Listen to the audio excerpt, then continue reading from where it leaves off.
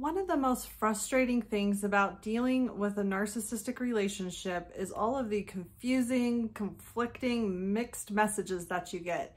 Just when you think that you've accomplished some sort of communication, just when you think that you've got things figured out, they say something that completely contradicts or completely upends something that they've been saying for years maybe.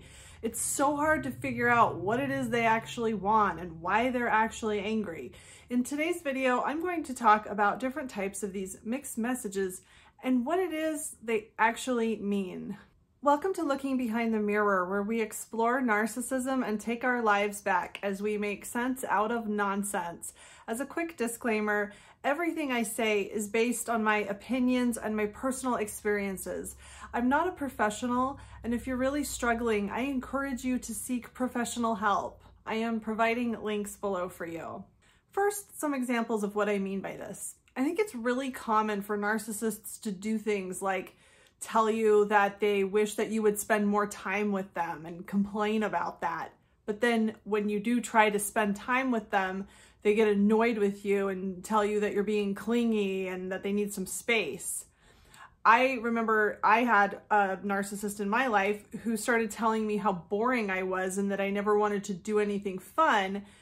And so I went to some real effort to try to come up with some ideas of some fun things we could do together. And when I presented them, it was like he wasn't the least bit interested at all. And it was really confusing. Like, I thought you wanted to do some fun things together, but like, you don't seem at all interested. Or he didn't even seem to make the connection that I was trying to do the thing that he was complaining I didn't do. Maybe a narcissist will harass you to do something that you really don't want to do, and they just won't let it go, and it'll go on and on for months. And so when you finally do this thing that they really, really want you to do, it's like they don't even notice that you did it, or you didn't do it right, or whatever. You think that they're finally going to be satisfied, they're finally going to be happy with this thing that they've been telling you to do, that they've been telling you that they want you to do so bad, but then when you finally do it, it's like it doesn't mean anything to them anymore. It's really confusing. They can do this in indirect ways as well. When you're trying to figure out how to make this person happy, sometimes you can become quite preoccupied looking for clues. So maybe one day this person says something about how much they love flowers, or maybe you remember them saying this at some point, going on about how much they love flowers. So you buy them flowers, but then they complain about how much they don't like flowers. Or maybe they complain about how much it bothers them when other people do X, Y, or Z, or they talk about how much they love it when other people do X, Y, or Z. And so you take that as a clue of like, oh, if I do that thing or if I don't do that thing, then they're going to like that. That's what they like, right? Like maybe they complain that they don't like it when people dye their hair, that's like fake or something. And so you think, okay, I better not dye my hair because they're not going to like it if I dye my hair. But then they start criticizing you for going gray, that you're not dyeing your hair. And it's like, okay, I thought you didn't like it when people dyed their hair. Maybe they talk about how much they admire so-and-so for going back to school. And when you try to go back to school, they criticize you and tell you it's a waste of time. Now, as a quick side note, if you haven't already caught on to this, I just want to point out that a lot of these themes are about sacrificing our own needs, ignoring our own preferences and what we want out of our own lives in an attempt to make someone else happy and in an attempt to be what that other person wants. That's not really the topic of today's video, but I think it's food for thought for anybody who's lost in this kind of maze in their relationship. It's one thing to talk important decisions over with your partner. It's one thing to consider their opinion when you're making your own decisions. It's another when you are altering what you want out of life, when you are changing who you are and how you want to express yourself in an attempt to find acceptance in a relationship with somebody who isn't happy with you the way you are, who isn't happy with you if you do the things that you will really find fulfilling in your life. So I just want to point that out. You shouldn't have to sacrifice your happiness in order to be acceptable to somebody who's supposed to love you. Now, when you're in this type of relationship where you don't know which way is up, you don't know if what you're about to do is going to make this person in your life happy, or if it's going to make them really angry, and you're just constantly trying to guess, trying to read this person's mind. It can really give you this chronic feeling of instability, unpredictability, walking on eggshells, hypervigilance, constantly paying attention to every little thing, overanalyzing everything, trying to figure out if this is a good thing or a bad thing, trying to predict the future. And I think it really ends up giving you this feeling that you don't have any control over your own life, especially when you've become somebody who's very focused on making somebody else happy, on managing somebody else's mood. And to you, that is control. When you can't control this other person's mood, you feel such distress that you feel like you don't have control over your own life.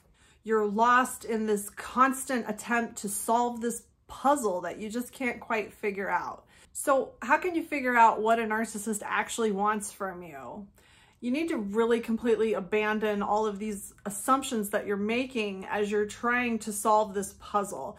You're assuming a lot. You're assuming that the narcissist perceives the world in a somewhat similar way to the way you do. You're assuming that the narcissist has permanent, stable preferences. Narcissists don't have a stable, permanent feeling of self-identity. They don't have any real values or standards that have any roots or foundation to them. Their moods, their feelings, their preferences, their opinions are extremely transient, very much written in disappearing ink. They are blowing in the wind, just changing with their mood.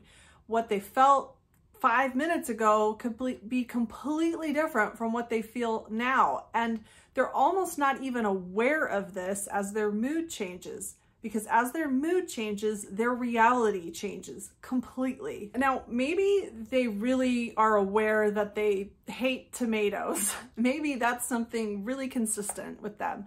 I do notice with some of the people I've known in my life that I consider very narcissistic, there are things that seem consistent, like hating tomatoes or whatever, or opinions that they have, very strong opinions. But I think even those can be a lot more variable than you would think. But of all the things that narcissists are constantly changing their minds about, I think one thing that really affects us and our relationships with them is how their opinions of other people are very impermanent, are constantly changing with their moods. Even people that they seem to have some kind of vendetta against, somebody that's really offended them, that they quote hate, or maybe they go on and on about how much they can't stand this person, even those types of opinions that seem very stable, I've seen them change with the wind. I've mentioned this story before on this channel, but I was close with a very narcissistic person at one point who went into business with his friend, and this business did not do well at all. And he spent at least a year constantly complaining about how this friend had taken advantage of him, lied to him, not done his fair share of the work, basically blaming the failure of this business completely on his friend and how his friend had screwed him over. And I mean, he spent a lot of time complaining about this. And then, I don't know, a couple years down the road, he suddenly had this business idea, this new business idea, right? And he just non-ironically, just in all seriousness, suggested, I wonder if my friend could help me out with this part of this business. And I was like, what? After all that time and energy you spent complaining about how much you couldn't stand what this person did to you and how horrible this person was, you're just gonna go right back into business with him? But I think this is a good example of how when the mood shifts, when the perception shifts, when the fantasy world turns, all reality changes, and nothing that happened yesterday means anything anymore, no matter how important it might have seemed at one point. Nothing is really important, except a few things, which are the ability to control their life and the lives of others, their ability to control everything, basically, their feeling of relevance, their ability to convince themselves that they are the only person who really matters, that they are so extremely important that the whole world exists just for them, and everything should just be all about them. So their feeling of relevance, their ability to control everybody, their feeling of entitlement, which feeds into their feeling of relevance. So they feel entitled to anything and everything they could ever want. They feel like it should just be theirs. And they feel like they should be blameless, be held blameless and innocent for anything they do.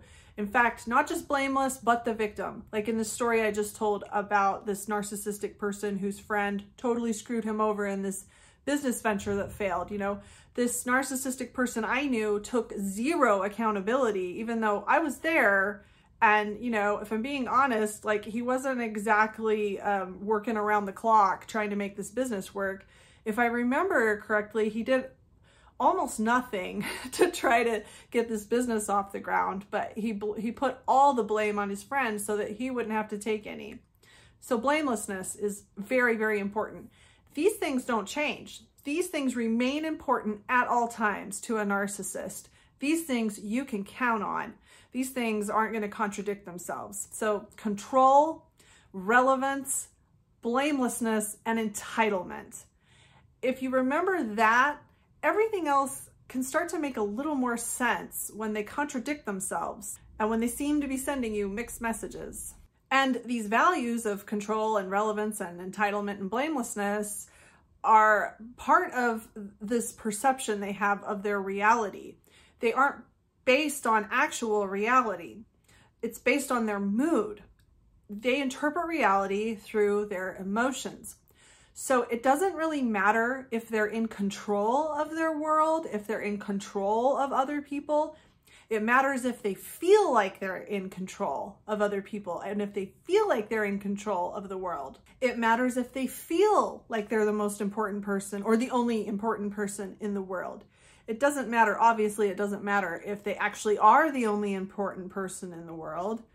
And it doesn't matter if they actually are entitled to anything and everything they want. It matters if they feel that way, if they feel like they're blameless, they feel like they're actually the victim.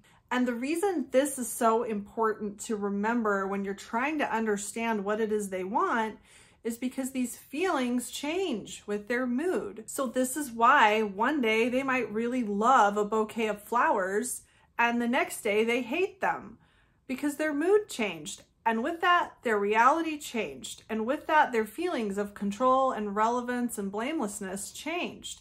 And so that's why they honestly hate the flowers today. And they honestly loved them yesterday. It isn't about whether or not they actually like flowers or not. They're so out of touch with who they really are and what they really like and what they really think that none of that, even if it exists, it doesn't really matter. Even if they truly do have an opinion about how they feel about flowers, their ego, their insecurities, their mood completely overrides any authentic feelings or preferences they actually have. So while you're trying to figure out, do they like flowers or do they not like flowers? The real question is, what kind of mood are they in today? If I send them flowers today, are they going to feel like I'm trying to take advantage of them and manipulate them and make them think I like them? Or if I send them flowers today, are they going to think that I'm paying attention to them and fawning over them? Are they going to enjoy all the attention other people pay to them? Are they going to enjoy the feeling they have thinking that other people must be jealous of them? It all depends on their mood.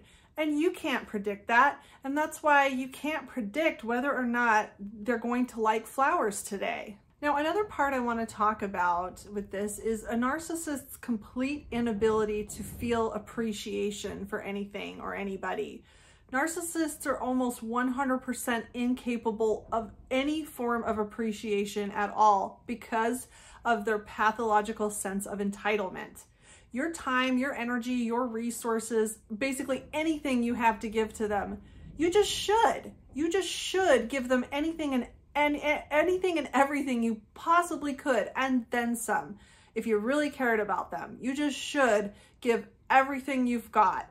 And it still won't be enough, but they're not going to appreciate it. They're not going to appreciate it any more than you appreciate the cashier at the store giving you your change, because that's just what they're supposed to do. I think in a relationship, with any type of relationship with anybody, it is perfectly natural and normal for us to crave a little bit of appreciation. When we make those little sacrifices, when we do things for somebody we care about because we want them to be happy or because we want to grow the relationship, we expect that to be recognized on some level. You know, we might not expect to be lavished with praise, but we assume that it's at least being recognized a little bit, right? Even if nothing's being said, we assume that when we sacrifice little things or big things for the benefit of someone else, that's going to be noticed. And when we're in a relationship with a narcissist, we can't help but notice over time that a lot of the things that we are giving up are not being appreciated, that our efforts are not good enough most of the time. And when this happens, we have two choices. We can either keep trying to make this person happy, keep trying to find some sort of recognition, appreciation, acknowledgement, or we can say, you know what, this person just doesn't appreciate anything I do, so why bother? I'm not going to keep making little sacrifices for this person. I'm not going to keep doing things I don't really want to do for this person, for the sake of this person, because they don't even notice. They don't care. So why should I sacrifice things that this person doesn't even realize I'm sacrificing, right? But the problem with a narcissistic relationship is, even if you are that second type of person that would normally not sit and keep trying to make this person happy, that would just say, you know what, screw it. Why should I keep wasting my time, right? Even if you are that type of person, in a lot of these types of relationships, the narcissist will give you intermittent praise. And you will think that that's appreciation because it looks like appreciation, and it's being given in place of appreciation when appreciation would have been appropriate. Intermittent praise from narcissists is like counterfeit appreciation. And when we're in a relationship with someone who doesn't seem to appreciate anything we do, and we suddenly receive something that feels like appreciation, that can feel really good. It can be quite intoxicating, and we can even get sort of addicted in a sense to chasing that appreciation because we know it's there. We know that if we just figure it out, if we just crack the code, we're going to get that praise again, which our brain is interpreting as appreciation. And this can keep us on a hamster wheel for much longer than we would normally stay on it, trying to make this person happy. When in reality, even when this person is offering intermittent praise, they have never at any point, at any time, appreciated anything we've actually done. Narcissists offer intermittent praise as a manipulation tactic. Some of them might not consciously be aware that that's what they're doing. I think some narcissists offer intermittent praise because maybe in the moment it feels good. You know, maybe it just seems like a cool thing to do or the right thing to do, to say, oh, thank you so much, you're so sweet. You know, maybe that just makes them feel like they're a nice person. And so they don't really think about how inconsistent they are if they're in a bad mood and they complain about exactly the same thing they were praising you for yesterday. Like I said, their reality changes with their mood. And I don't think that they're always aware of this, but it doesn't really matter because the results are always the same at the end of the day.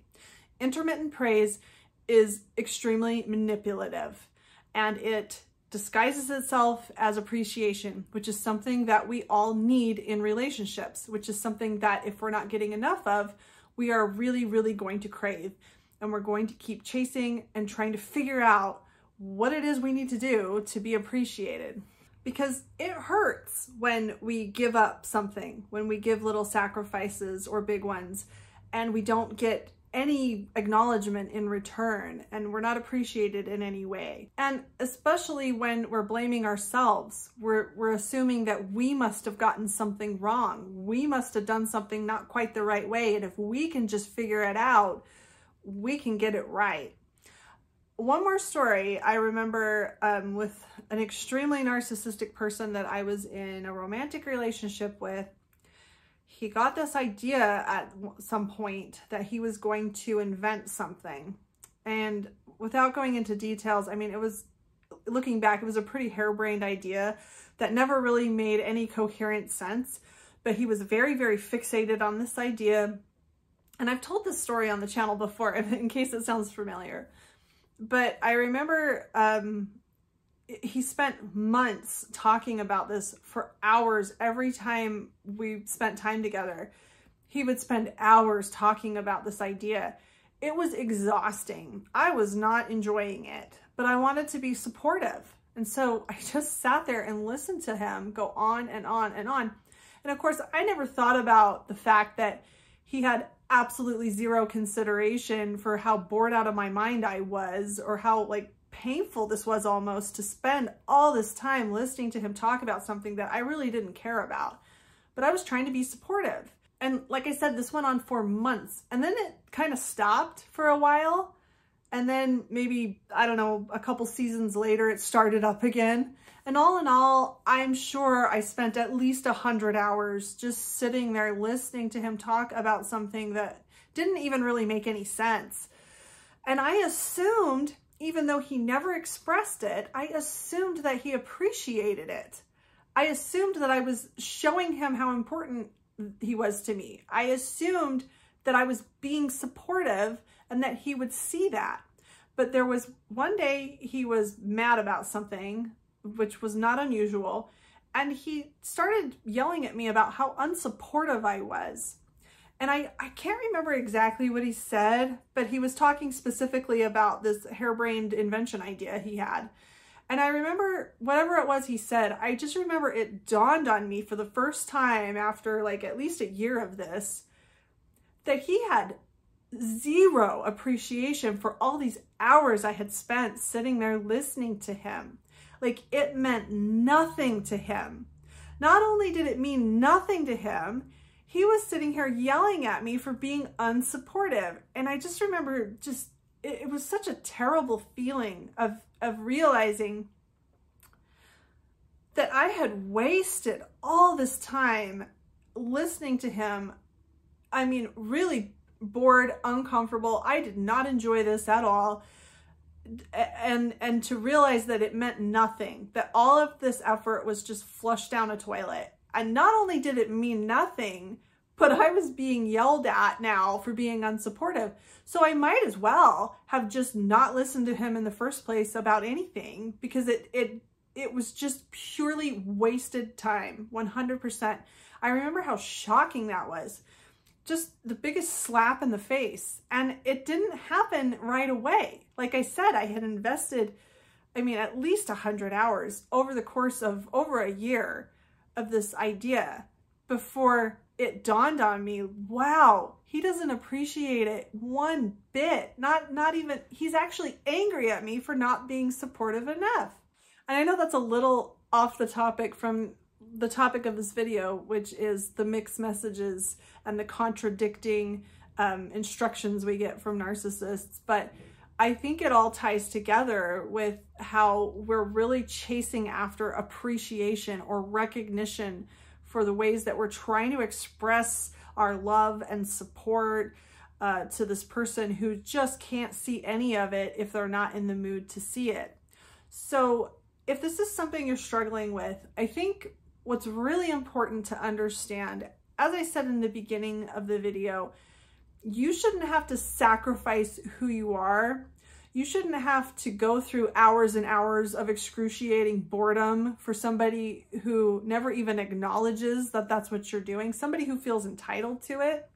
You shouldn't have to change your personal habits in order to be accepted and loved by somebody else.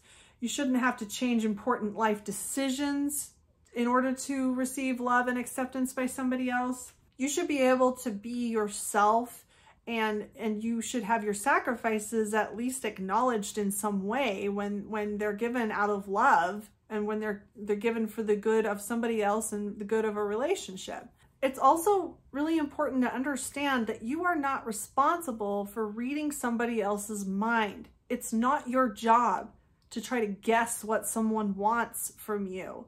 I know it can certainly feel like that when we're trying to prevent a tantrum, when we're walking on eggshells, we're trying to keep ourselves safe. But even this is really based on an illusion, because in the example I just gave, I spent hours and hours and hours trying to make this person happy. Part of it was out of fear, because I knew that if I didn't sit there and listen to this person go on and on about their crazy idea, they were going to get really angry with me. So part of me was trying to keep the peace, right? But in the end, maybe in the moment, I was able to keep the peace by just sitting there listening, right? But in the end, I ended up dealing with a tantrum anyway.